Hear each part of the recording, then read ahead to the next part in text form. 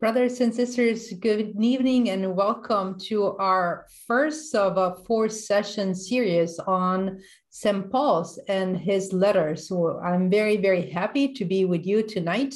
And again, to have Father Nick with us joining and offering his sharing his wonderful knowledge of scriptures, and in this particular case of the letters of St. Paul. So my name is Sister Angela Marie Castellani, and I'm a Franciscan Sister of the Eucharist, and I work at the Pastoral Center with the Archdiocese as the coordinator for adult faith formation and catechesis. So we have this wonderful opportunity through the great gift of technology to be able to come to many of your homes tonight, and hopefully some of you are watching this together as a family or as a group of people, so you could follow up with discussions among yourselves and continue to nourish your faith through the studies of scriptures.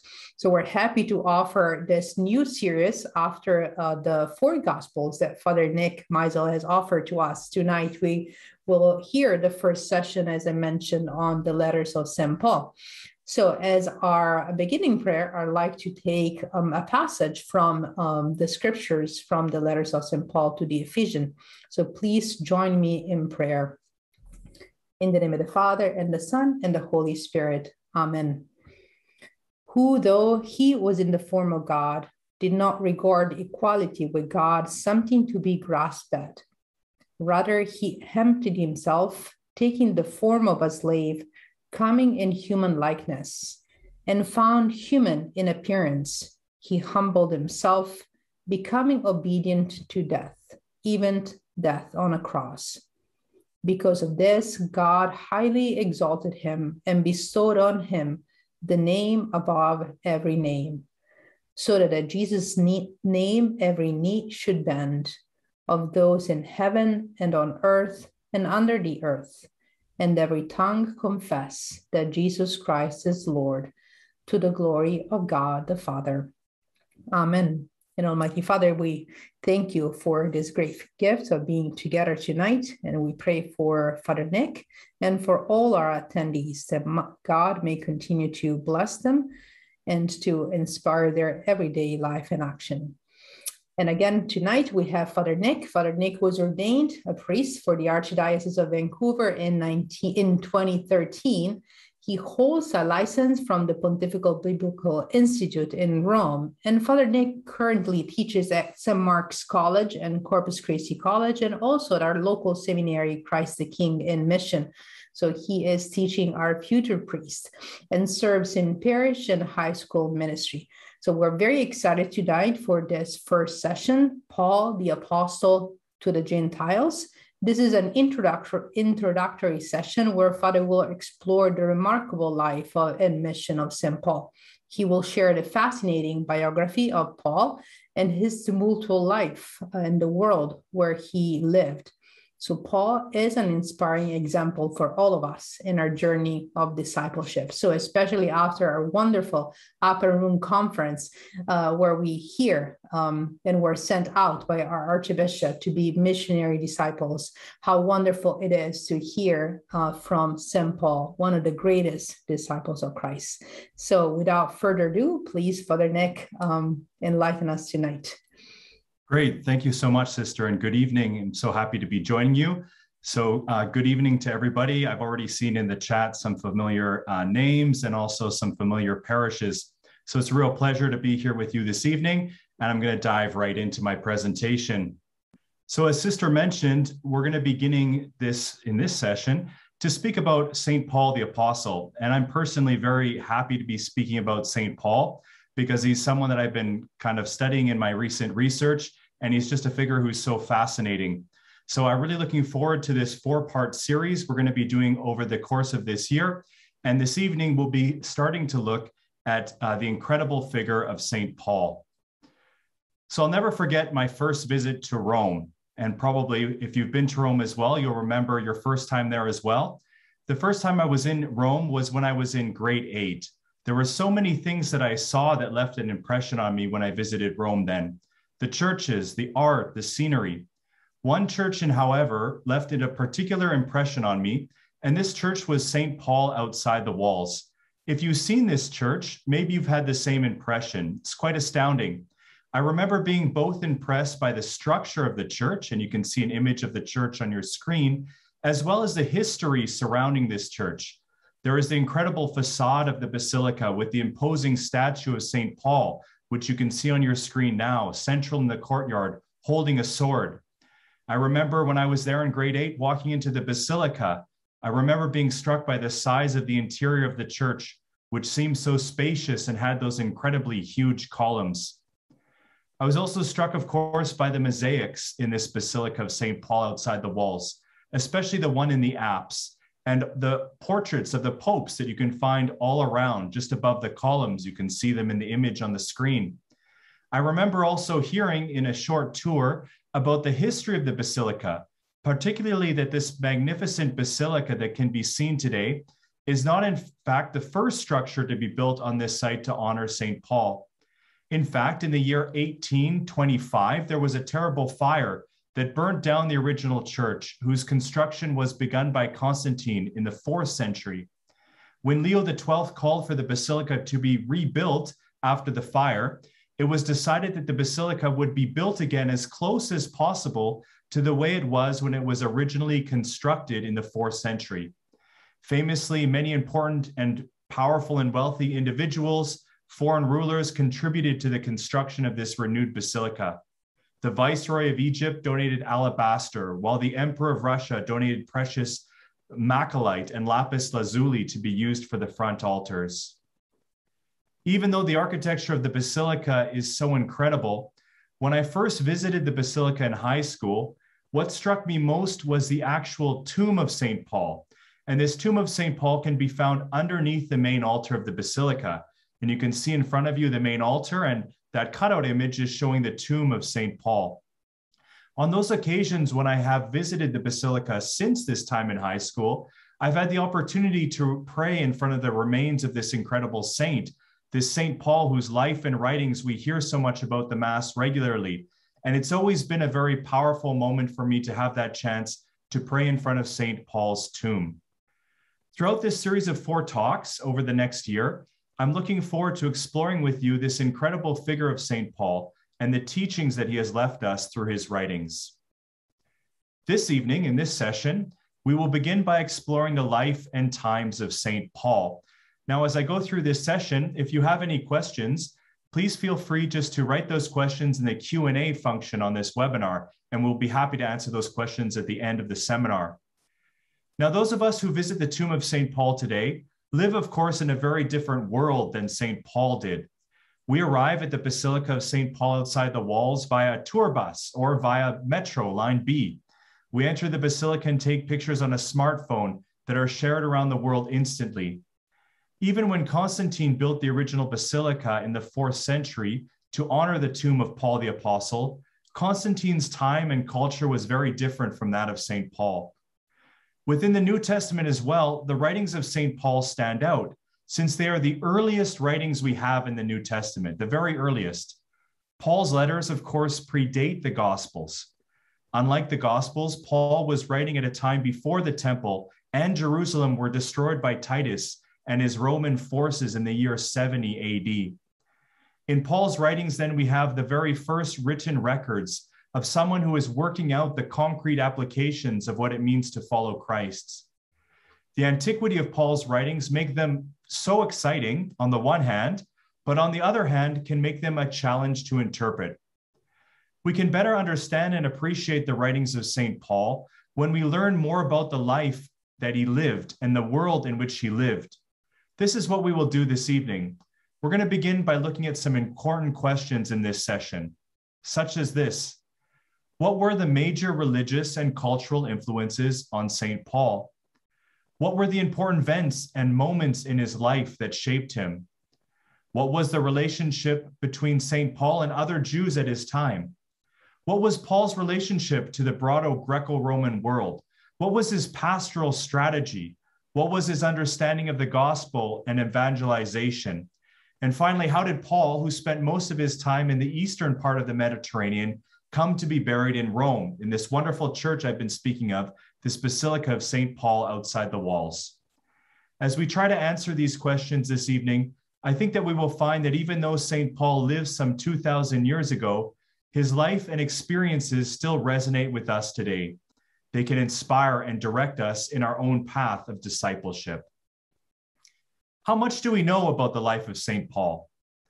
Well, for someone who lived about 2,000 years ago, we actually know a lot of details about his life, thanks to his letters and other New Testament texts, such as the Acts of the Apostles and later church traditions. On the other hand, there are many details about Paul's life that are uncertain. For example, we're not really sure what St. Paul looked like, his physical appearance, that is. Now, there are some later traditions that describe him, but these are of historically questionable value. For example, there's a 2nd century text called the Acts of Paul and Thecla that says that St. Paul was, quote, a man of small stature with a bald head and crooked legs, in good state of body with eyebrows meeting and nose somewhat hooked, unquote. Other important details about Paul's life are uncertain as well. For example, while it is clear that by the time he began his ministry, he is devoted to a celibate and single life, we do not know if St. Paul was always single or whether he was a widower. Because some significant details about Paul's life are uncertain, as this session goes on, you'll hear me say things like probably or most likely and perhaps when discussing Paul's life.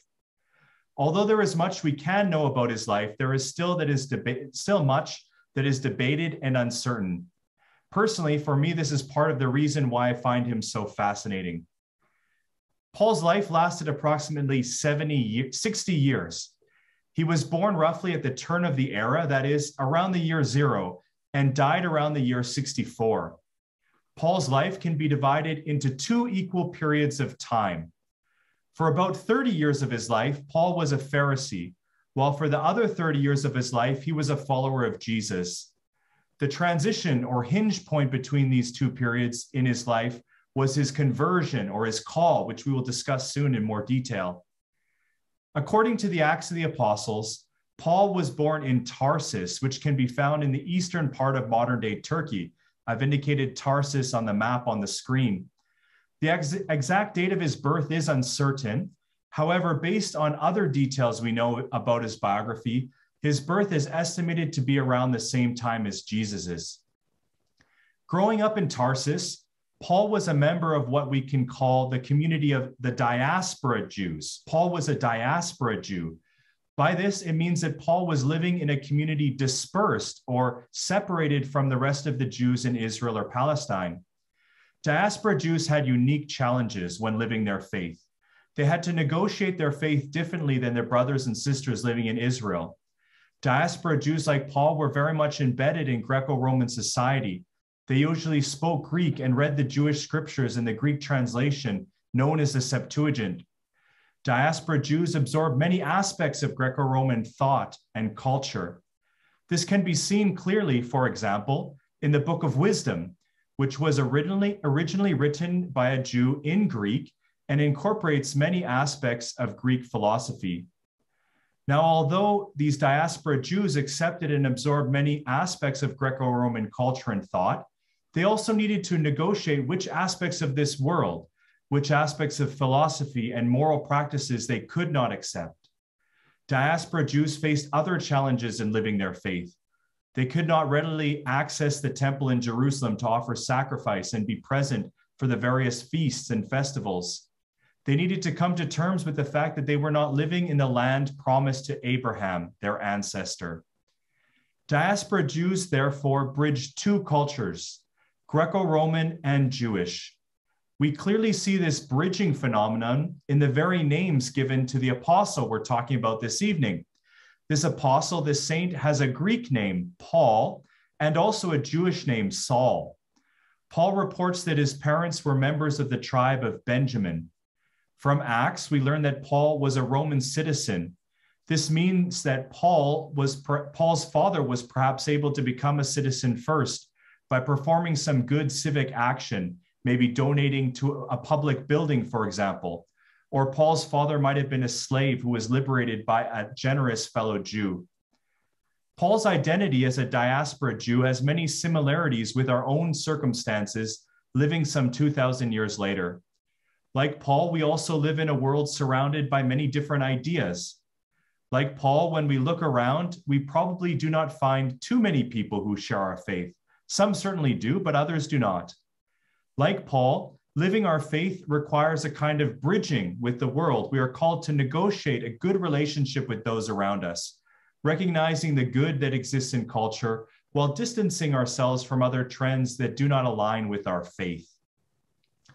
At St. Paul's time, Tarsus, the city in which he was born, was a thriving cosmopolitan town, kind of like a university town. There was about 300,000 people in Tarsus when Paul was born. Now, for comparison, Rome had about 1 million inhabitants at this time. So Tarsus was smaller than Rome, but still quite large.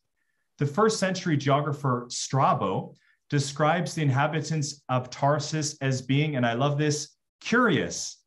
There were many schools of thought, of rhetoric in Tarsus.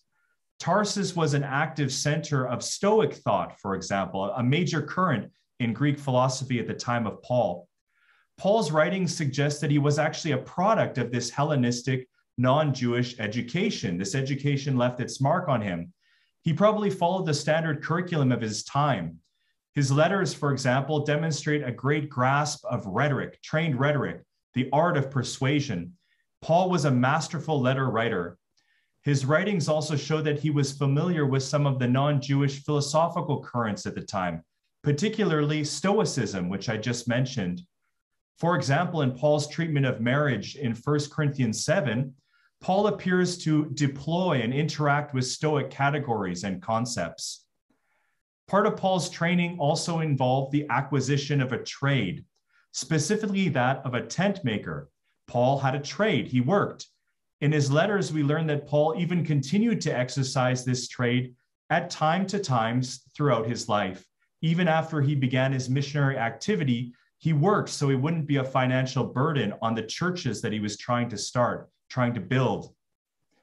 The world in which Paul inhabited, of course, was dominated by the Roman Empire and by the emperor. The Roman Empire was held together by roads and the military. This created the Roman might, the Roman force. The roads and military, of course, all required taxation in order to be maintained. During Paul's time, the cult of the emperor was promoted.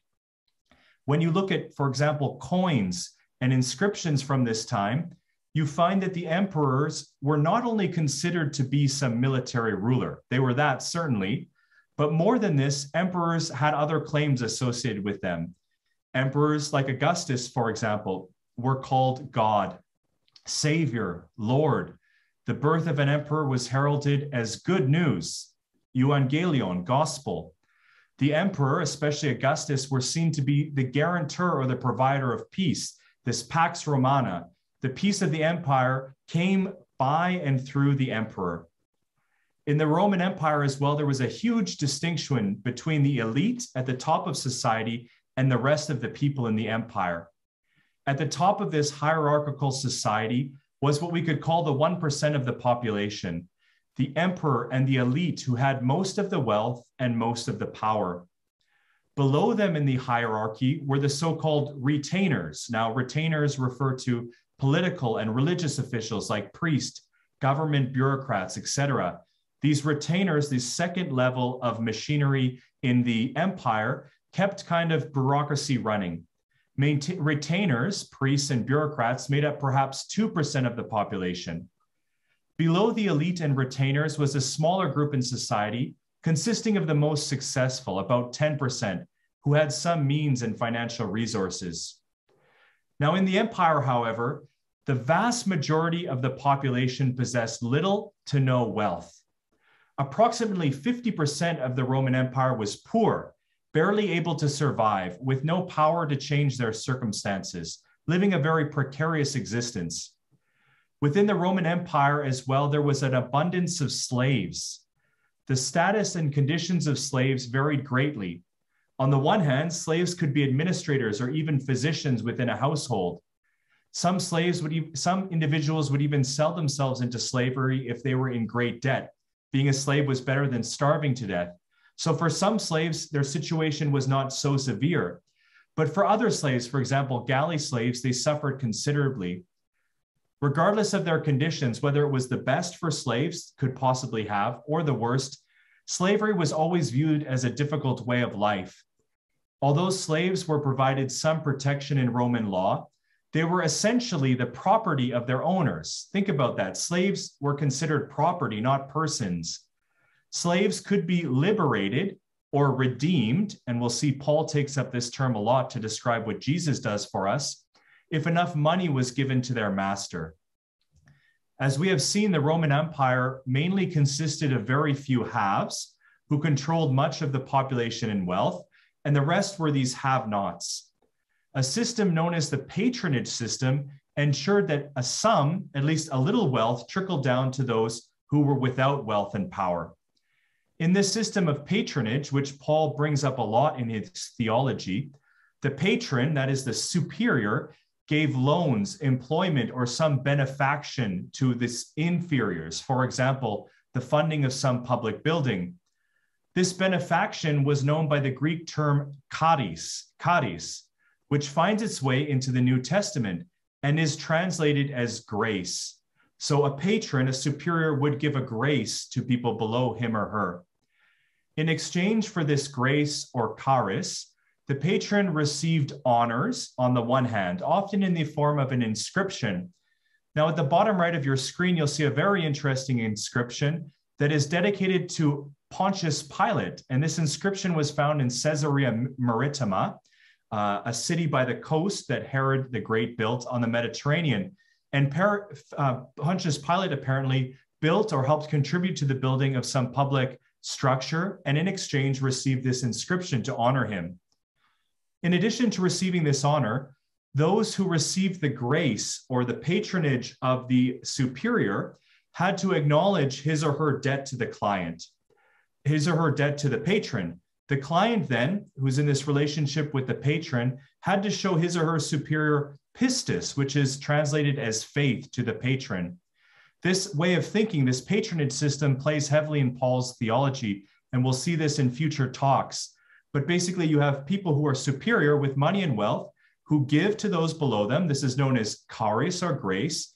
And in response, those people who receive something need to be in this relationship of faith or pistis with their superior. Although Paul was certainly influenced by non-Jewish culture and thought, St. Paul the Apostle was thoroughly steeped in Judaism. Paul's most important source for his thought, his reflection, were, of course, the Jewish scriptures, which, as we mentioned, he would have read in Greek, even though Paul would have known some Hebrew and Aramaic. Paul's letters are really filled to the brim with references to the Jewish scriptures, allusions and citations to them.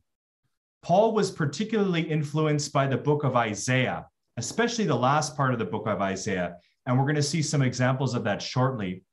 As well, Paul was very fascinated by the book of Genesis, especially as we'll see later how he rereads Genesis in light of what Jesus does for us. And for myself personally, this is an area I'm investigating right now in my own research, the creative and innovative ways that Paul rereads or reinterprets the book of Genesis. Paul himself made it clear how being a Jew was central to his identity. It was something that Paul often highlighted in his letters. Take, for example, Philippians chapter 3, verses 4 onwards. Paul writes, "Though I myself have reason for confidence in the flesh, if any other man thinks he has reason for confidence in the flesh, I have more. Circumcised on the 8th day, of the people of Israel, of the tribe of Benjamin, a Hebrew born of Hebrews, as to the law, a Pharisee, as to zeal, a persecutor of the church, as to righteousness under the law, blameless." This was central to Paul's identity. He was a very active and very zealous Jew. While raised in Tarsus, Acts tells us that Paul left Tarsus, perhaps with his family, and spent a significant portion of his formative years studying in Jerusalem. We read this in Acts chapter 22, verse 3. According to Acts, Paul trained under the great Rabbi Gamaliel. During his time in Jerusalem, Paul was exposed to various trends of thought within Judaism. It was probably in Jerusalem that Paul developed an apocalyptic view of the world. Now, when you read Paul's writings, you see quite clearly that he was an apocalyptic thinker. This means that, like other Jews at his time, Paul saw the whole course of history as being divided into two ages or periods. Two ages or periods. We, according to Paul and thinkers at that time, were living in the first age. And this age was marked by trouble, persecution, suffering, and sin. The second age, however, in this apocalyptic mind view, was still to come, was still to be inaugurated by God. This age would mark a renewal of the world, a vindication of God's people, and a final act of God's salvation. This second age that was to come would last forever and would be inaugurated or brought into being by God's Messiah, the Hebrew word for anointed one. Paul's mindset, this apocalyptic mindset, comes across quite clearly in his writings, and we'll see that as the sessions go on. Among Jews at his time, however, this way of thinking was quite common. Of course, there were different variations. In addition, while in Jerusalem, Paul probably learned a tradition of interpreting biblical texts. Jews at Paul's time interpreted texts such as Genesis or Isaiah in a particular way. Every time and place has its own tradition, of course, different ways of interpreting the scriptures.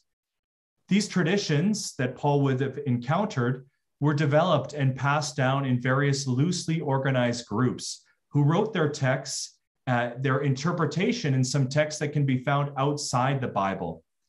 An example of this that's quite interesting is that Paul's understanding of the book of Genesis, especially the events that happen with Adam and Eve in paradise, are very similar to some Jewish texts that predate him.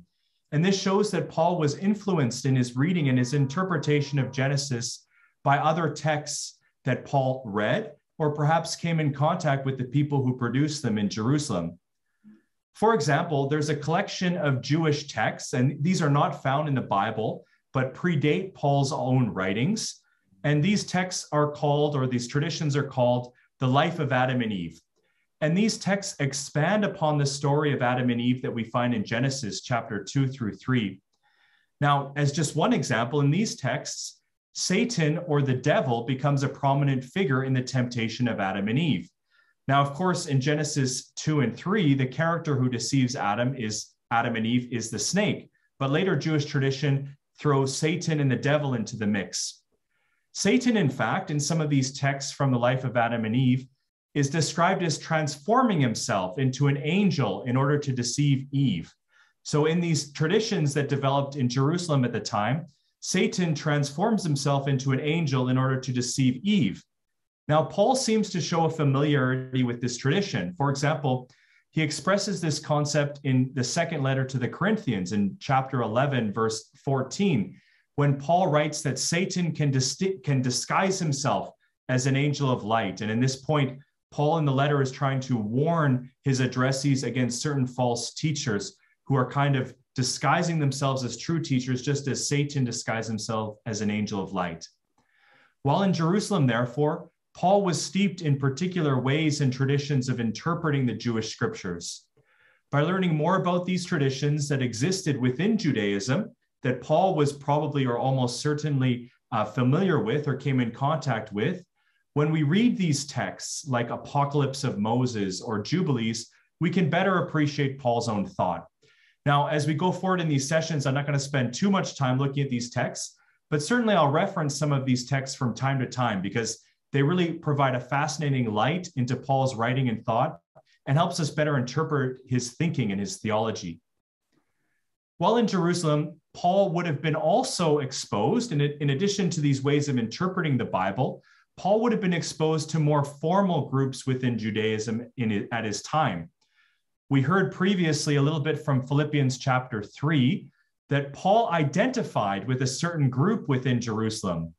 Paul says that he was a Pharisee.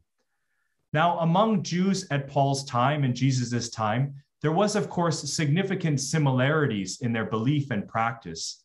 For example, obedience to the law of Moses, the Torah, was a central tenet among all Jewish people at this time. On the other hand, we need to be careful. Although there was, of course, great similarity among Jewish people when Paul was living, we need to appreciate that there was also significant diversity among Jews at Paul's time. According to the first century Roman Jewish historian Josephus, Josephus is a historian best known for writing what is called the Jewish War. Around the turn of the era, again around the year 0 or so, Josephus says that, quote, there were three parties or sects of Jews which had held different opinions about human affairs: Pharisees, Sadducees, and Essenes, unquote.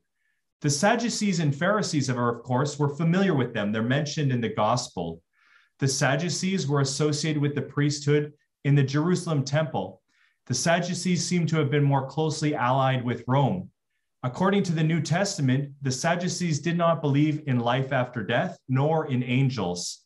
Sadducees held that only the Torah was scripture, only the law, the 5 books of Moses was sacred. The Essenes, on the other hand, and we do not hear the Essenes referred to in the New Testament, were a pious ascetical group that seems to have lived by the Dead Sea at Qumran. The Essenes are often associated with the Dead Sea Scrolls. This community of Essenes seems to have cut themselves off from the temple in Jerusalem. They never accessed the temple in Jerusalem, even though it was still operational.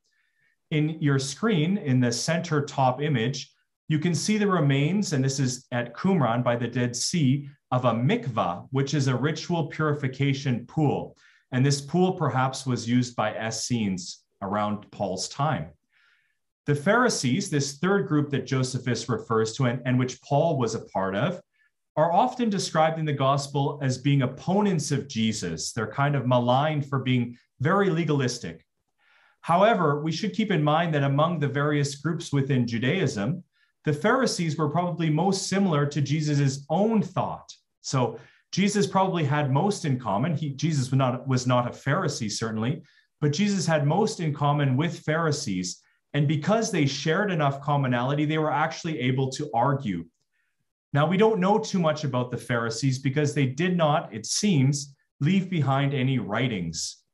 Paul, in fact, appears to be the only Pharisee for whom we have writings or texts remaining. But the picture that the New Testament presents of the Pharisees tells us that the Pharisees saw the law and oral tradition, the tradition of the elders, as informing their beliefs and practice. Pharisees, unlike the Sadducees, believed in the bodily resurrection and in angels. Now, in the process of being exposed to various trends within Judaism, we see that Paul really was familiar or very sympathetic to certain trends. For example, trends of biblical interpretation. Paul associated himself with the Pharisees. So Paul was very friendly with certain trends within Judaism. But Paul eventually came in contact with a trend within Judaism that he violently opposed. This is the followers of Jesus of Nazareth. These individuals, the followers of Jesus, of course, will later become known as Christians. But we need to remember that at Paul's time, followers of Jesus were really one more trend within this movement, one more trend or movement within Judaism. Followers of Jesus were people who had come to believe that Jesus of Nazareth was the Messiah, the one sent by God to bring about the final work of God's salvation. Paul is crystal clear in his writings that he violently persecuted this growing community of Christ followers. In Galatians chapter 1, verse 13, for example, we read, "For you have heard of my former life in Judaism, how I persecuted the church of God violently and tried to destroy it." According to Galatians and Acts of the Apostles, Paul's persecution of these early Christians, this community within Judaism, was motivated by his zeal for the tradition of my fathers. Paul says it was motivated by the tradition of my fathers. So Galatians 1, chapter 14. According to Paul, these early Christians, these early followers of Jesus, had betrayed what God had revealed to Paul's forebears. In his great zeal, Paul was willing to plan violence against the followers of Jesus. We see this in Acts chapter 26. Acts reports that Paul was present at Stephen's stoning and approved of it, Acts chapter 7. Like some other Jews at his time, Paul seems to have been motivated by figures found in the Old Testament who were really gripped by zeal to enact or to enforce God's law within the Jewish community. They were very zealous. For example, Phineas, the biblical grandson of Aaron that we read about in Numbers, the prophet Elijah, and the priest Mattathias, who was active during the Seleucid persecution. All these characters were motivated by zeal.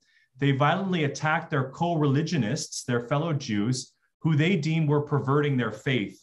So Paul, prior to his conversion or calling, really saw himself in line with these other zealous Jews. This then is the first 30 years of Paul's life. At this point, after 30 years of his life on this earth, everything changed dramatically for St. Paul. Around the year 35 AD, Paul had a transformational experience that is sometimes described as a call or a conversion. The Acts of the Apostles, chapter 29, describes this experience Paul went through in narrative form, in the form of a story. Now, Paul, as we know well, was on the road to Damascus in order to persecute the followers of Jesus, and we read the following. Now, as Paul had journeyed, he approached Damascus, and suddenly a light from heaven flashed about him, and he fell to the ground and heard a voice saying to him, Saul, Saul, why do you persecute me? And he said, Who are you, Lord? And he said, I am Jesus, whom you are persecuting. But rise and enter the city, and you will be told what you are to do. The men who were traveling with him stood speechless, hearing the voice, but seeing no one. Saul arose from the ground, and when his eyes were opened, he could see nothing. So they led him by the hand and brought him to Damascus. And for 3 days he was without sight, and neither ate nor drank. In Paul's letters, the description of his call is somewhat different. We don't hear this story on the road to Damascus, Paul having this encounter. Paul, in his own letters, doesn't get into great details about what happened, but he describes what happened in a very interesting way, a real interior revelation that he received. This is, for example, how Paul describes his experience in Galatians chapter 1, verse 13 and onwards. For you have heard of my former ways of life, how I persecuted the church of God violently and tried to destroy it. And I advanced in Judaism beyond many of my own age among my people. So extremely zealous was I for the traditions of my fathers. But when he who had set me apart before I was born and had called me through his grace was pleased to reveal his Son to me in order that I might preach among the Gentiles, I did not confer with flesh and blood, nor did I go up to Jerusalem to those who were apostles before me, but I went away into Arabia, and again I returned to Damascus. Now, without giving too many details, Paul makes it clear from what we've just heard from Galatians that the risen Lord Jesus appeared to him just as he appeared to the original apostles and believers. Paul, of course, did not know Jesus when Jesus was doing his earthly ministry. But Paul, for example, in 1 Corinthians 15, makes it clear that Jesus, the risen Christ, appeared to him in the same way that he appeared to the other earlier and more original followers of Jesus. Paul was convinced really that he had received a kind of divinely granted revelation. Although this experience that Paul went through is often called a conversion, we need to be a little bit careful with this term, conversion. Paul's did not understand that he was changing from one religion to another after he had this experience on the road to Damascus. And this is often how we would describe conversion today. After Paul's experience, Paul still very much understood himself as being a Jew. Paul saw himself as being a part of the Jewish people his entire life. Prior to his experience on the road to Damascus, however, Paul was living a life which was zealous. He was zealous for his faith. He was a pious Jew, as he boasts himself. But Paul, and this is really important, simply could not accept or understand how Jesus could be the Messiah. Prior to his life-transforming event, Paul lacked this gift of faith. Paul's zeal, his passion, was pointed in the wrong direction. During his transformative experience, it was as though a switch were turned on for St. Paul. The faith that he lacked to accept that Jesus was the Messiah was granted to him as a complete gift, a complete grace. Paul described this as his previous misguided zeal being corrected. In this life-changing experience then, Paul came to believe that Jesus was the Messiah, the Jewish Messiah, the one sent by God to bring in this new age of salvation. So in Paul's life-changing experience there on the road to Damascus, this gift of faith was given him. He kind of went from a dark room. He was not able to understand that Jesus was the Messiah into seeing literally the light, this gift of faith that Christ is God's Messiah. Now, according to the Paul scholar Michael Gorman, as a result of the experience that St. Paul had on his way to Damascus, Paul understood the following. Paul understood a lot, kind of unpacked this experience throughout his life. But Paul could not believe these things before his conversion or his call. It was all a gift. So according to Michael Gorman, this is what St. Paul comes to understand about what God revealed to him about Jesus on his way to Damascus. Paul came to understand that Jesus Christ was no longer dead, but alive. Paul came to see that God had raised Jesus and thereby both vindicated and exalted him. Paul understood that the crucified Jesus was indeed the exalted Messiah of Israel and thereby the royal Son of God and Lord.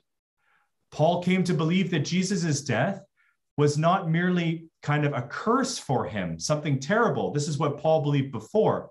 But Paul came to believe that Jesus' death was efficacious, that Jesus died for the sins of others, brought goodness and salvation into their life. Paul came to believe when he encountered the risen Christ that the eschatological resurrection of the dead, the resurrection at the end of the days, had already begun with Jesus. The resurrection of Jesus that occurred in the past in history will ultimately be given to all of God's people in the future. Paul believed that God's Son would soon return and would take those who belonged with him to live with him forever. In the meantime, while Paul and other Christ followers await for Jesus, they're called to live a life of the highest moral and ethical standards. Paul also on the road to Damascus came to understand that Jesus could be encountered as a living person and presence. Paul's encounter with Jesus, he came to see, was an experience of undeserved mercy, total gift, total grace. During his encounter on the road to Damascus, Paul's violent zeal for the law, he came to see as being misguided, and persecuting the church was a grave error. Paul also, throughout his life, came to see how the significance of the law, the temple, and circumcision needed to be reevaluated in light of God's vindication or victory of Jesus. Paul also came to believe that Gentiles were to come to God in the last days. And this is a very important aspect of Paul's thought that I'll unpack later. Paul came to see that Gentiles must somehow become a part of God's unfolding plan that came about after the death and exaltation of Jesus Christ. After Paul's transformative experience on the way to Damascus, his life was changed forever.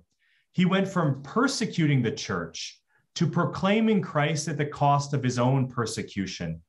In his new mission that lasts for the other 30 years of his life, Paul brought with him all his previous life experience, his influences, his talents.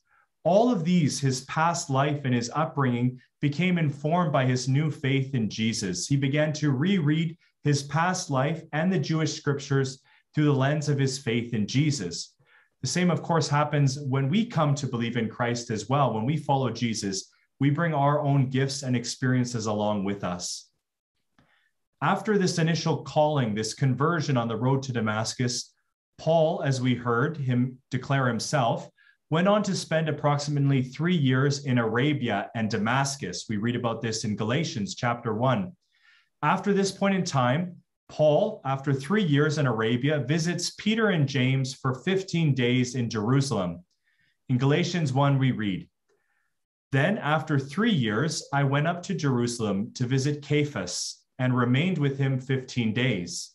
But I saw no other apostles except James, the Lord's brother."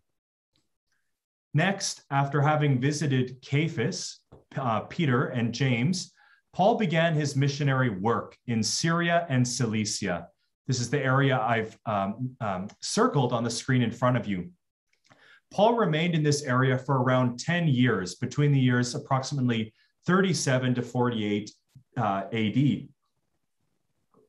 During his time in Syria and Cilicia, Paul developed his theology and honed his missionary skills and methods. It was during this time that Paul more and more understood that his mission from God that he had been given, his vocation, was to be an apostle to the Gentiles. Paul certainly interacted with his fellow Jews, but Paul saw himself as an apostle first and foremost to the Gentiles. That's to whom his mission was sent. In the end of the book of Isaiah, especially in Isaiah chapter 66, the prophet Isaiah looks forward to a new age of redemption in which the Gentile people will come to Jerusalem and actually offer sacrifices and gifts to the God of Israel. Some of these non-Jewish Gentile people will even become priests, according to Isaiah chapter 66. The new age that Isaiah foresees is described as a new creation, Isaiah 66, verse 20, in which new heavens and new earths will be made by God. Because of their reading of Isaiah, some Jews at Paul's time foresaw a period in which all Gentiles would come to worship the God of Israel. Some understood that the Gentiles would come to the God of Israel, to Yahweh, and worship him while remaining Gentiles. Paul understood that his mission was to help make this a reality, this kind of prophecy of Isaiah chapter 66. E.P. Sanders, one of the great Pauline scholars of the past 100 years, describes Paul's self-understanding in this way. Sanders writes the following: "Who was he? He was the one who would fulfill the expectations of the prophets and perhaps of Jesus himself. He, Paul, would bring the Gentiles to worship the God of Israel." Remember, Isaiah chapter 66 foresees a time in which Gentiles would worship the God of Israel, Yahweh, while remaining Gentiles, and they would come to Jerusalem and offer gifts at the temple. For this reason, we can understand why Paul was always so keen to get offerings and gifts from the Gentile church, as well as Gentile converts, to bring with him to Jerusalem. In this way, Paul understood that in his ministry, he was fulfilling what Isaiah had promised. Through Paul's ministry, the Gentiles were literally coming to worship the God of Israel, Yahweh, and offer him gifts at the temple in Jerusalem. Based on his personal experience then of the risen Lord and his rereading of Isaiah through it, Paul came to understand that uncircumcised Gentiles cannot follow Christ without becoming Jews, in the sense of being circumcised and following dietary laws. Gentiles, in other words, could receive the same promises that were given to the people of Israel way before, but without having to become Jewish people through Jesus and what he has done. After Paul's initial 10-year missionary stint in Syria and Cilicia, Paul went again to Jerusalem and gained the approval of Peter, James, and John for his mission and methods of ministering to the Gentiles. We read about this journey, or sometimes called a council in Jerusalem, in Galatians chapter 2, verse 1 onwards. Paul writes, "Then after 14 years, I went up again to Jerusalem with Barnabas, taking Titus along with me. I went up by revelation, and I laid before them, but privately, before those who are of repute, the gospel which I preach among the Gentiles, lest somehow I should be running or had run in vain. But even Titus, who was with me, was not compelled to be circumcised, though he was Greek. But because of false brethren secretly brought in, who slipped and despoiled our freedom which we have in Christ Jesus, that they might bring us to bondage, to them we did not yield submission even for a moment, that the truth of the gospel might be preserved for you.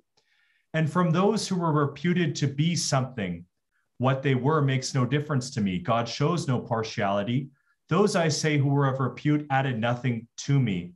But on the contrary, when they saw that I had been entrusted with the gospel to the uncircumcised, just as Peter had been entrusted with the gospel to the circumcised, for he who worked through Peter for the mission of the circumcised worked through me also for the Gentiles. And when they perceived the grace that was given to me, James and Cephas and John, who were reputed to be pillars, gave to me Barnabas and the right hand of fellowship, that we should go to the Gentiles and they to the circumcised. Only they would have us remember the poor, which very thing I was eager to do. So we see here in this passage I've read from Galatians chapter 2, that Paul ultimately sought and gained the approval from Cephas and the others in Jerusalem for his mission. Paul and others saw that he had been given the vocation to be apostle to the Gentiles. Now, after this meeting or council in Jerusalem, Paul entered in what could be called a flurry of missionary activity in Asia Minor and Greece between the years of 46 through 58. Paul was basically a flurry of activities during this decade or so. Now, the exact itineraries of these missionary endeavors are not explicitly described by Paul in his letters. However, in Acts of the Apostles, what appears to be three distinct missionary journeys are described. Again, these three missionary journeys of Paul are not found in his own letters, but are detailed in Acts of the Apostles. And you often find, and if you have one of those study Bibles, maps in the back that detail these missionary journeys. You can see maps of the three missionary journeys on your screen now. The first journey, you can see on the top left of the screen, is covered in Acts chapter 13 through 14. Paul, during this journey, traveled some 2,250 kilometers. The second journey, which you can see on the top right, was even longer. This is described in Acts chapter 15 through 18. During this journey, Paul covered a whopping distance of 4,500 kilometers. The third journey, the bottom right of your screen, is described in Acts chapter 19 through 21. During this time, Paul goes just slightly less than his second journey, 4,350 kilometers, give or take. Paul traveled these grueling long distances. In part, it was facilitated really by the Roman road system, which he could go on foot when he was on land, and the various shipping industries that were active in the Mediterranean during this time for his sea journeys. From Paul's letters and the Acts of the Apostles, we're able to glean many very interesting insights into Paul's missionary strategy.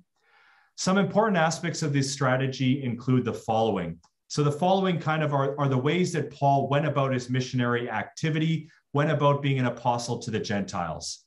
So Paul generally targeted commercial centers found along major trade routes when he wanted to start new communities. For example, Ephesus, Thessalonica, Corinth. We'll hear about these places, read about letters written to these communities in further sessions. As mentioned, Paul, the apostle to the Gentiles, aimed his mission primarily at the Gentiles. Acts, of course, says that Paul did interact, went first to the Jews, but then ultimately went to preach to the Gentiles. In his writings and preaching, Paul uses urban imagery. Now compare this to the agrarian or kind of farm imagery that Jesus uses in his parables. Jesus often says, the kingdom of God is like a mustard seed, or the sower went out to sow. Paul doesn't use this kind of imagery. Rather, he uses urban imagery that was suited to his mission. Paul describes who Jesus is and what he did for us in terms of, for example, political identification, commerce, athletic competitions in 1 Corinthians 9, for example, legal proceedings Paul talks about, public festivals, and the slave trade, as we'll discuss in a moment. Paul, during his great missionary endeavors, was not a lone wolf. Paul didn't work solo on his own. Paul worked with a team, including men like Timothy and Titus and women like Phoebe. Paul worked with others. He had collaborators in his ministry. Paul, as we mentioned before, supported himself during his ministry through the practice of his trade as a tent maker. As the churches grew, he didn't want to be a burden to them.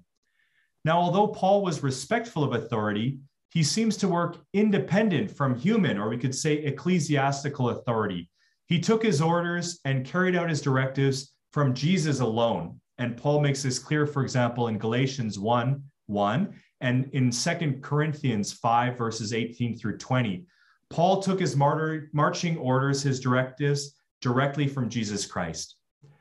Although Paul sought to care for the people and raise them up, Paul often compares himself to a mother caring for her children. In 1 Thessalonians chapter 2, verse 7, Paul could be severe, right? Paul was zealous before and Paul was zealous after. He could be headstrong, determined. His writings can come across as quite severe, quite gruff at times. Paul also, as we know, suffered greatly during his missionary endeavors. He was oppressed and he was persecuted. Perhaps the most famous or comprehensive description of his sufferings is found in 2 Corinthians chapter 11. In verses 24 and onwards, Paul writes the following: 5 times I have received at the hands of the Jews the 40 lashes less one. 3 times I have been beaten with rods. Once I was stoned. 3 times I have been shipwrecked. A night and a day I have been adrift at sea, on frequent journeys, in danger from rivers, danger from robbers, danger from my own people, danger from Gentiles, danger in the city, danger in the wilderness, danger at sea, danger from false brethren, in toil and hardship, through many sleepless nights, in hunger and thirst, often without food, in cold and exposure. Paul, as we hear in 2 Corinthians 11, suffered greatly externally. More than this, Paul seems to have suffered internally as well, some spiritual suffering that he describes as this thorn in the flesh in 2 Corinthians chapter 12. Now, in the midst of all these sufferings, Paul maintained an incredible zeal and missionary output and activity, and this missionary output was really nurtured by his spiritual life. Paul's spiritual life was really the furnace that drove him forward, even in the midst of this persecution. Paul reports that he prayed much, Romans chapter 1. Paul explains that he had extraordinary religious experiences, such as visions, see 2 Corinthians chapter 12. And Paul had the charism or the gift to speak in tongues. It was during this flurry of missionary activity between approximately 46 to 58 AD when Paul wrote most of the letters that have survived and been passed down to us. During his ministry, Paul founded communities known as an ecclesia, which he cared for a time. He spent time with them in person before moving on to start new communities. Paul really was a wandering or itinerant preacher and community builder. Paul was always in motion. Now, when Paul moved on to start a new community or visit a different one, however, he did not merely abandon his previous community for whom he had so much deep affection. Paul continued to pastor and care for all the communities he had started by means of his letters. Now, the letters Paul wrote certainly have some similarities with other Greco-Roman letters of the time.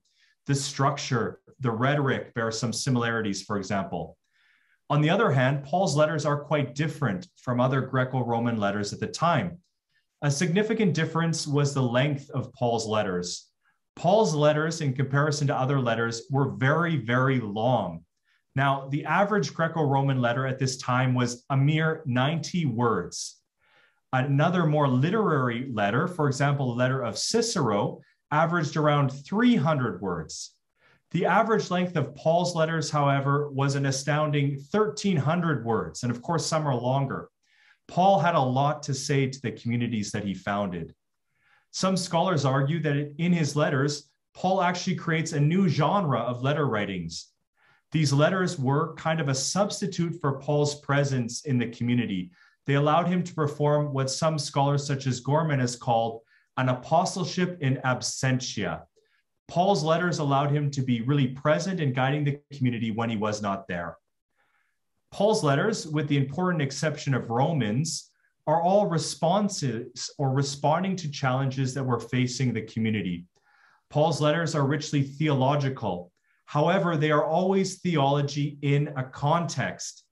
His message is always a response to some specific issue or challenge being faced by the community. He told people what he thought they needed to hear then and there. For this reason, Paul's statements, when you look through his letters, don't always seem rigidly consistent, right? Because he's always responding to different challenges. We must understand the context in which he's writing. For example, Paul can be at times for and against circumcision. In Galatians, circumcision is bad. It's good in Romans. To appreciate Paul's message, therefore, we must understand the circumstances that each letter addresses. Because we only hear one side of the conversation in Paul's letter, Paul's own voice, we need to, as best as possible, try to reconstruct the situation that was being faced by the community Paul was writing to. This is what we'll be doing when we investigate specific writings of Paul in future sessions. What was Paul responding to? What was he arguing for or against? Now, within the New Testament, we find 13 letters that are attributed to St. Paul. That is, describe Paul as being their author. In the New Testament, these letters are attributed to Paul. The 13 letters are divided into two sections. In the first section in the New Testament, we find the letters that Paul wrote to churches, to communities, and these letters are arranged in the New Testament simply, they're ordered from longest to shortest. In the second section of letters written by St. Paul that we find in the New Testament are the letters not written to communities, but to individuals. And these letters also are arranged in length from longest to shortest. Now, the authorship of a number of St. Paul's letters is debated. Now, I acknowledge this topic, of course, can become sensitive and is a bit of a tricky topic. When we see a letter attributed to Paul in the New Testament, we, of course, just assume that Paul sat down and physically wrote the letter himself. Today, we understand authorship, or the author of a letter, to be the person who literally wrote or typed the letter. Anything else we would consider to be a forgery or perhaps dishonest. But we know that Paul does not actually literally write any of the letters that are attributed to him. Paul always used a scribe. We see this in Romans 16:22. So at the most, Paul would have dictated most of his letters.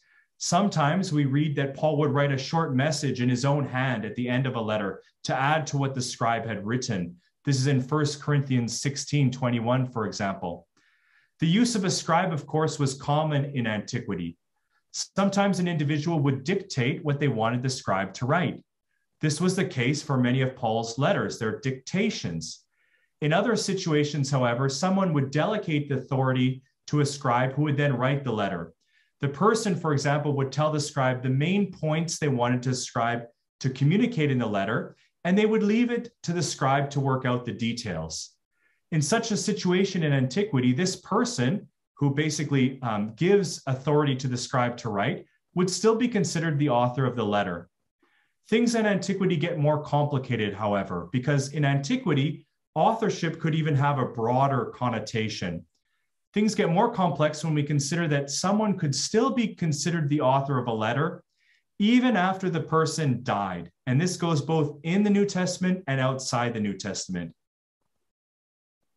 For example, if an individual were the spokesperson for Paul in a community when Paul was alive and explained Paul's writings to the community, this person would continue to speak in Paul's name after his death. This person then could write a letter in the name of Paul, and it would not be considered dishonest or a forgery. This person truly bore Paul's authority. We find the same thing happened in other writings in the Greco-Roman world at the time. For example, the writings of Pythagoras. Pythagoras' followers wrote letters in his name after he died to continue to transmit his teaching. This phenomenon we call pseudepigraphy, and is very different from a forgery, which is when someone exploits the name of a famous leader to bolster their authority or their work. This is something that's dishonest. The New Testament knows about forgeries and cautions against it, such as 2 Thessalonians 2, chapter 2, cautions against forgeries. Now, scholars have long discussed whether all the 13 letters which bear Paul's name in the New Testament were written by him, and whether some of them might be pseudepigraphical and perhaps written after his death. Various criteria are used by scholars to argue for this, including language, changes of language and style, historical anachronisms, and theological inconsistencies. Now, among the 13 letters attributed to Paul in the New Testament, 7 are considered to be undisputed letters of Paul. This means that there is no real debate that Paul actually wrote these letters. Well, technically dictated these letters to a scribe. Now, in the New Testament, the 7 undisputed letters of Paul, those letters certainly written by him are Romans, 1st, 2nd Corinthians, Galatians, Philippians, 1st Thessalonians, and Philemon. Now, the other 6 letters attributed to Paul in the New Testament are often called disputed or Deutero-Pauline letters. Although these letters bear Paul's name, they are argued to be pseudepigraphical and written after Paul's death by people who thought they were qualified to address the church in Paul's name. These letters include Ephesians, Colossians, 2nd Thessalonians, 1st, 2nd Timothy, and Titus. Now, depending on the letter, there is more debate surrounding the authorship. For example, in the case of Colossians, about as many scholars consider it to be written actually by Paul as those who do not. In the case of Ephesians, however, most scholars consider that it was written after the death of Paul. Now, again, this issue of authorship can be sensitive. You might be thinking, how can you possibly tell me that some letters that say they are written by Paul weren't actually written by him and maybe even written after his death? Ultimately, however, the issue becomes less controversial when we remember that authorship meant something different in antiquity than it does today. The importance of authorship, or this discussion of authorship, is important because it determines how we interpret a letter. It's not something simply kind of academic of no import. A letter, for example, written during Paul's time would address a different time and situation than one written after his death. So as we go through these sessions, we'll discuss this further, this question of the undisputed letters of Paul versus the disputed or the Deutero-Pauline letters and what difference it makes. Now, throughout Paul's letters, we find a rich description of the gospel. Paul in his letters describe what the gospel is, that is, what God has done in and through Jesus, his life and his mission. To describe the gospel, Paul uses various images and themes drawn both from the Jewish scriptures and Greco-Roman cultures. Here we see that in describing the gospel, Paul again is being a bridge, as diaspora Jews often were. Paul bridged the Jewish and Greco-Roman worlds. In his mission, Paul always wanted to speak to people in a way that they could readily understand and appreciate his message. Now, these are some of the rich ways that Paul describes what the gospel is, what Jesus has done for us, and we'll unpack these themes in later sessions.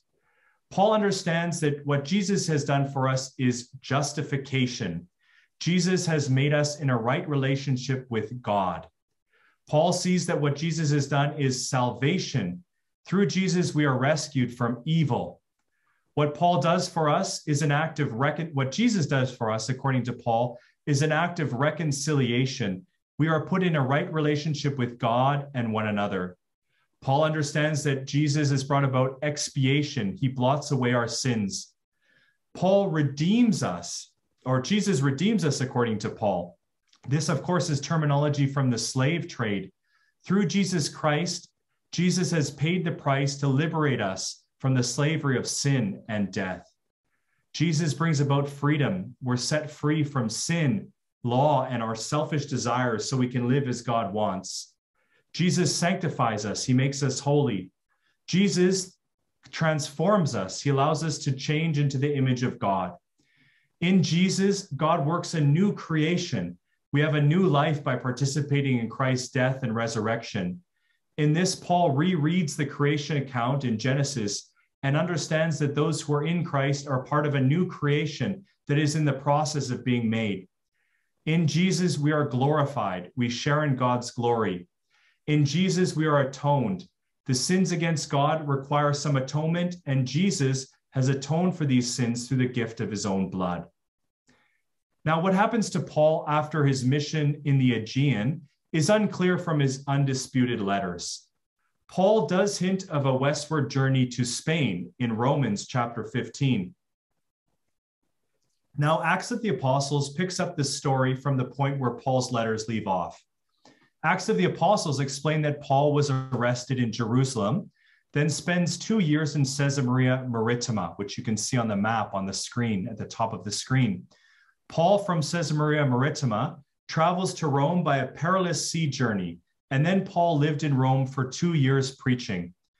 This final journey of Paul is shown on the map, again on the screen. The Acts of the Apostles does not describe the death of Paul. In the Acts of the Apostles, Paul's life ends when he's preaching in prison in Rome. From early Christian writers, however, we learn more about the death of Paul, or traditions about the death of Paul, which seem to have occurred in Rome. Eusebius, the church historian, tells us that Paul was executed under Nero in Rome during the persecution of Nero, while Tertullian relays the tradition that Paul was beheaded. Tradition has it that Paul was beheaded in the location of the current church called Tre Fontane, or the Church of the Three Fountains in Rome. you can see the bottom left of the screen a picture of the interior of this church on your screen. This church is really fascinating to visit. It has kind of a lot of traditions associated with it, kind of fun traditions. Inside this church, there are actually 3 fountains, each of which is found under an altar. Now, as the story goes, when Paul was beheaded, and you can see the pillar in the picture on which Paul was beheaded, his head came off and his head bounced 3 times. At the location of each of these bounces of his head, a fountain miraculously arose. Now, this story is probably apocryphal, meaning it probably didn't happen, but it's a story I really like because it shows this great power associated with Paul the Apostle, even at the moment of his death. And again, Tre Fontane, the Church of the 3 Fountains in Rome, is a church that commemorates this event. Finally, of course, and this is where we return to the beginning of the talk, there is an ancient tradition that Paul's body was ultimately buried at the site of what is now the magnificent Basilica of St. Paul outside the walls. This magnificent edifice, which I described in the beginning, located at the center of what was the Roman Gentile emperor, is certainly a fitting memorial to the great apostle Paul. Paul, of course, was this Jew called by Christ Jesus to be an apostle to the Gentiles. So it's fitting really that he was buried in Rome, in the capital of this Gentile empire. So thank you all very much for listening to this session. Again, if you have any questions, we'll dig into them now. You may place them in the question and answer box. Just as a reminder, as these sessions go on, we'll have 3 more sessions in the course of the year where we'll really dig into more of Paul's writings, his texts. In our next session, which was entitled Paul Heals a Divided Community, we'll talk about how Paul sought to heal divisions in local churches. So we're going to explore in particular 1 Corinthians, where Paul aims at building unity among followers of Jesus. And I think that this guidance Paul gives is very relevant today as we seek to overcome divisions in our communities, whether they be in society, in families, or in the church. So thank you very much for listening, and I look forward to responding to your questions now.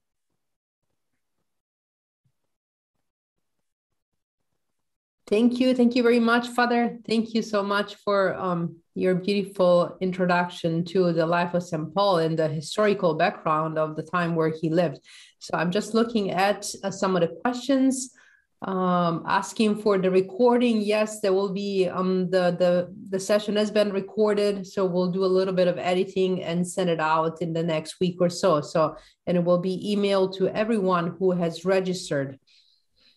How old was Paul, Father, if we know when he was executed?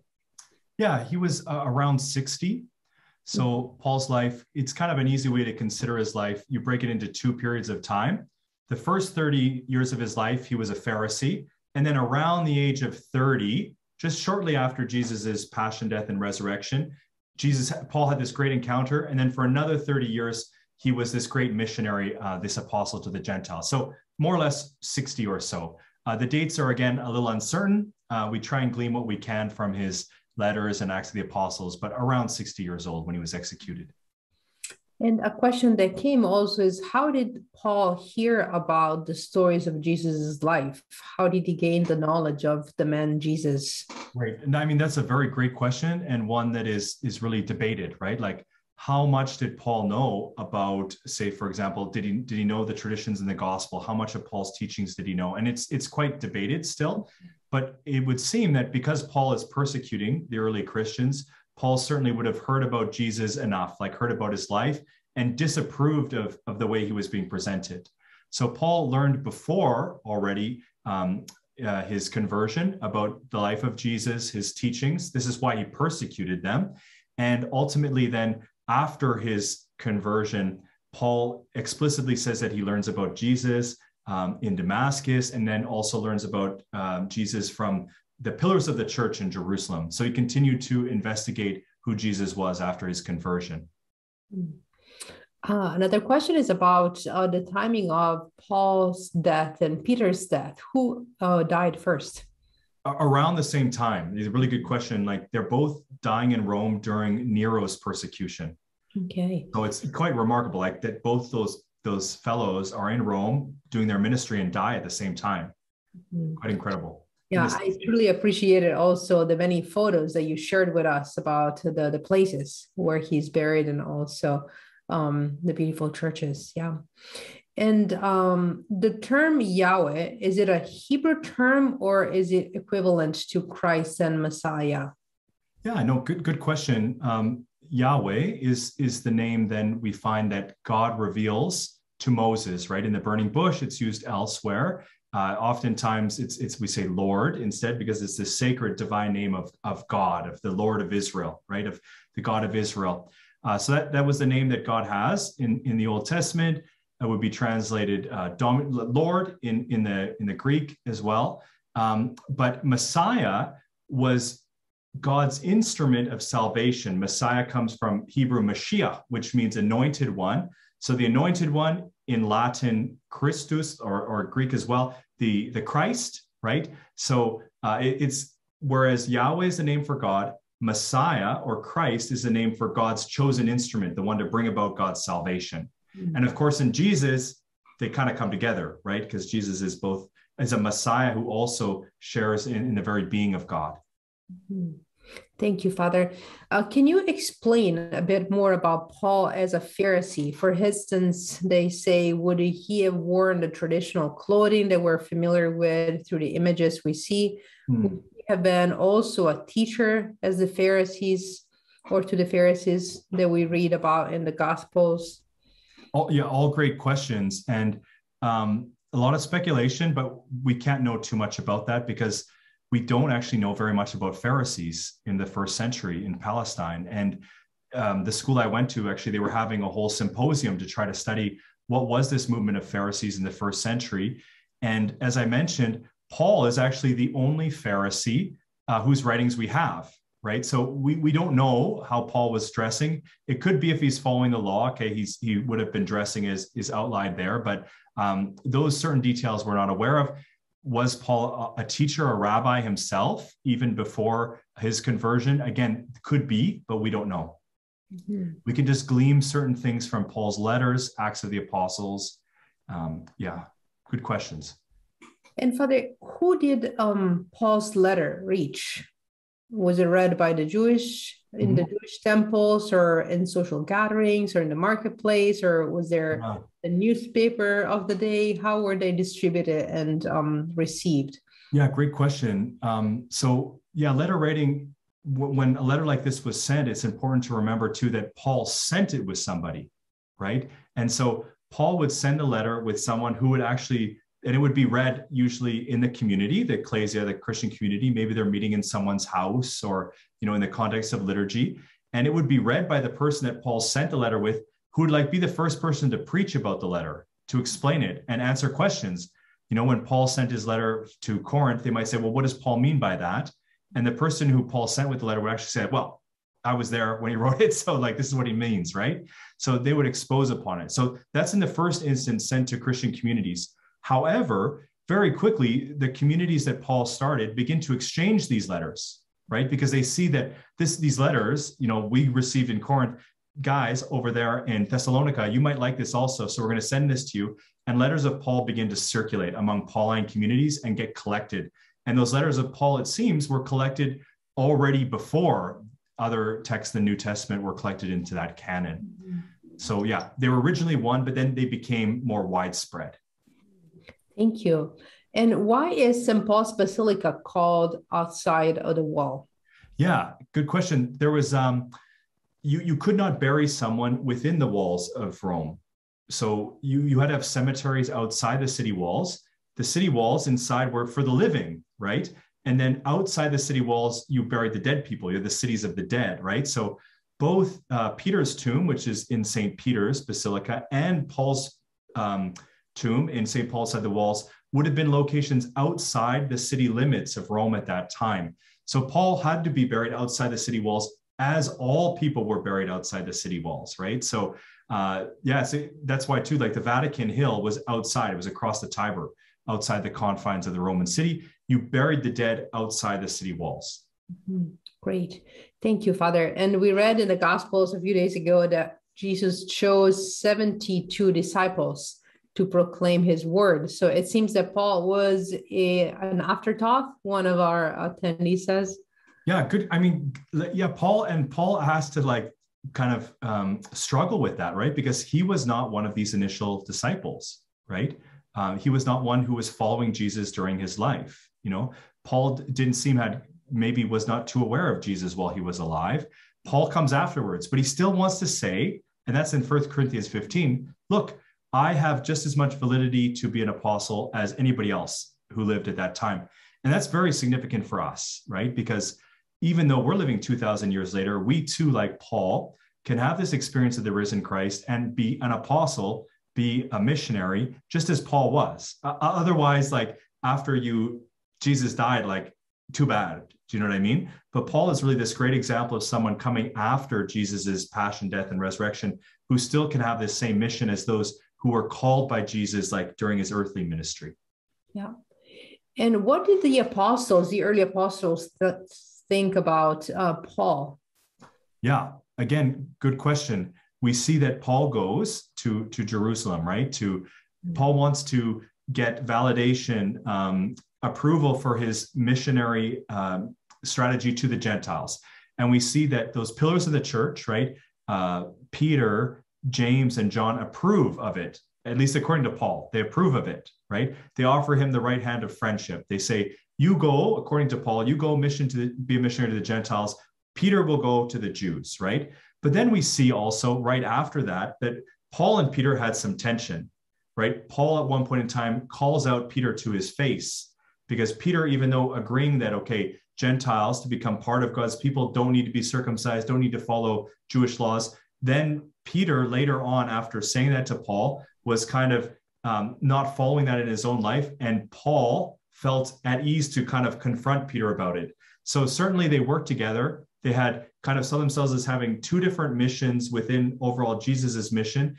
So they were working together. They worked together, but there was some creative tensions, we could say, between them as well. Paul would sometimes challenge Peter, at least on one occasion.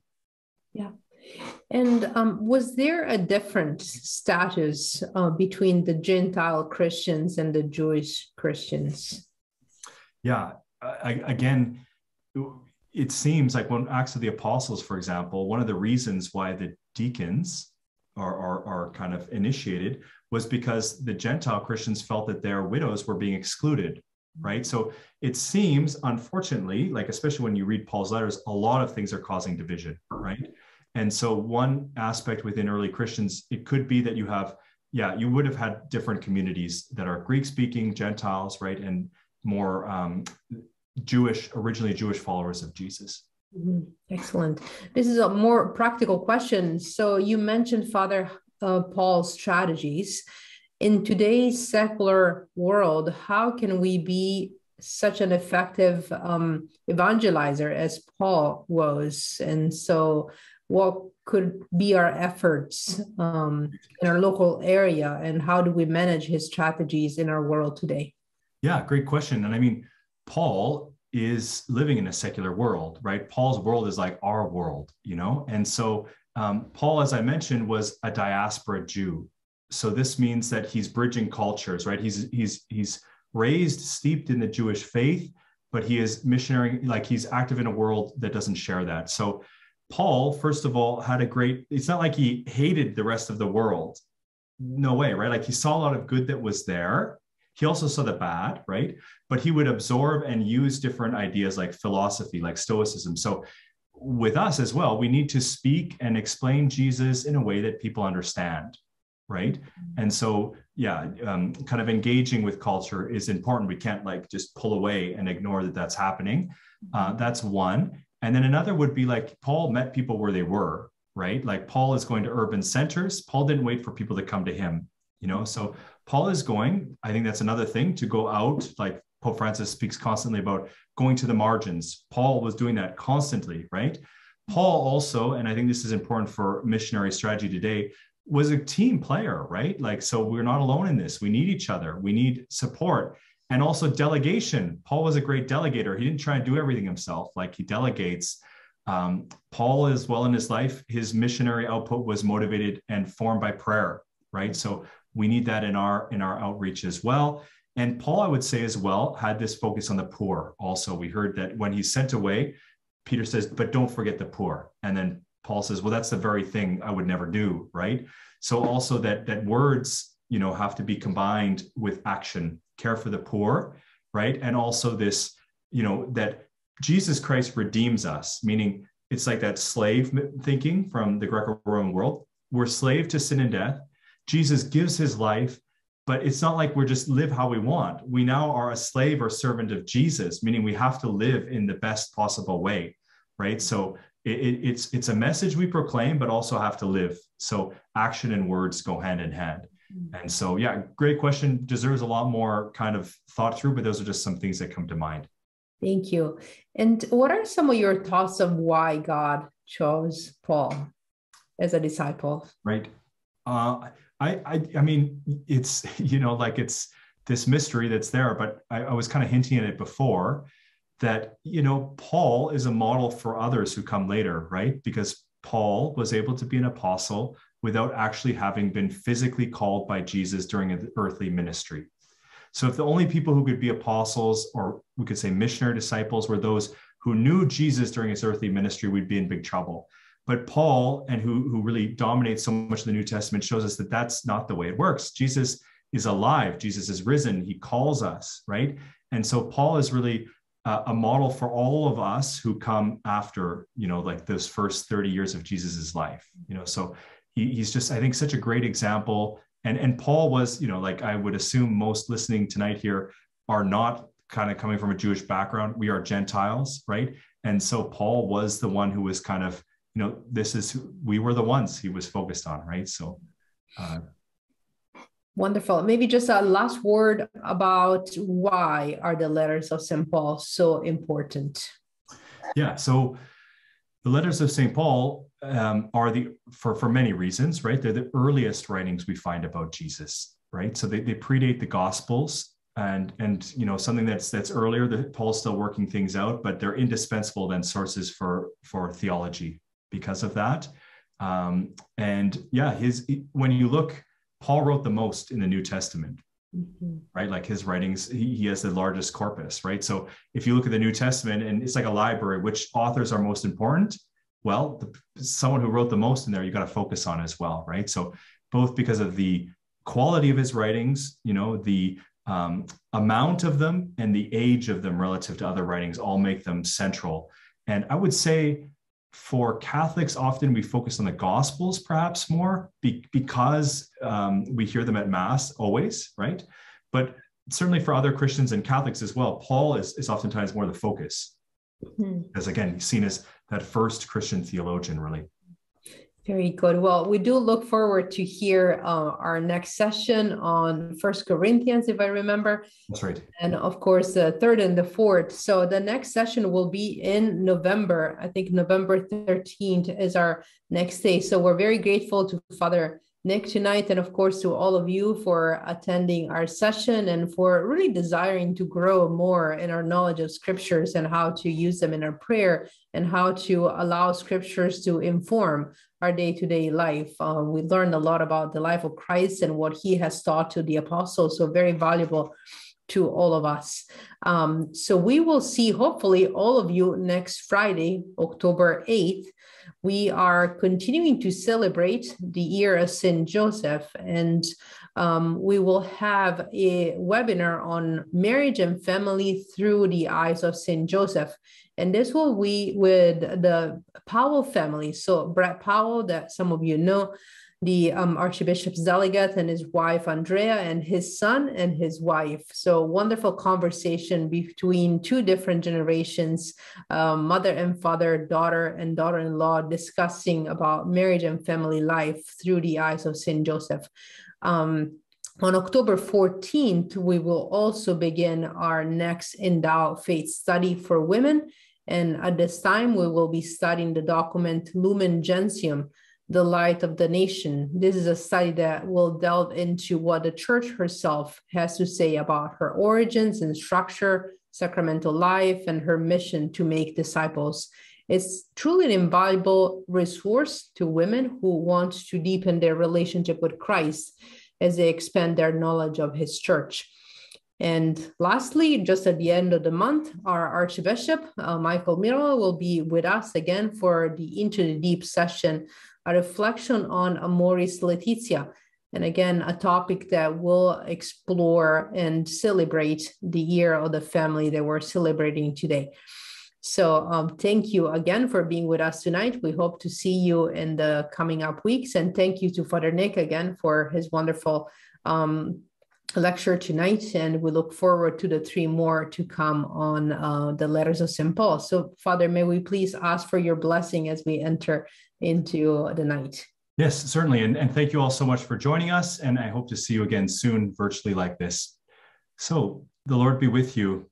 May Almighty God bless us all in the name of the Father, the Son, the Holy Spirit. Amen. Thank you all. Thank you, sister. Thank you, everyone. Thank you, Father. Good night.